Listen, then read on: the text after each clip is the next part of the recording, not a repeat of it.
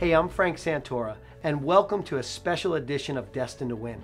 Have you ever been on an airplane and you hear that all too familiar announcement over the loudspeaker that goes something like this?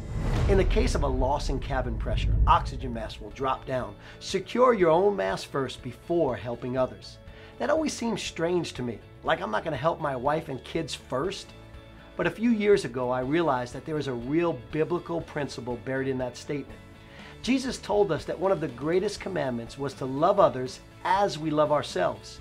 If you're going to be the most impactful person you can be for those around you, your friends, your children, your family members, you yourself must be healthy enough to help.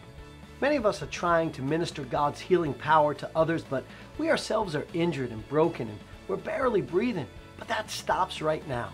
I'm here to encourage you to look in the mirror and minister to the person that's looking back at you. On today's program, I'm sitting down and having a candid conversation with my friend Damon Davis. Damon is no stranger to the Destined to Win program, and together we're going to break down this concept as explained in my new teaching called Oxygen Mask. I'm going to teach you how to receive God's healing for yourself so you can release it to others and watch your world change for the good. Are you ready? Let's go into the Destined to Win studios for this life-changing discussion called Love Yourself.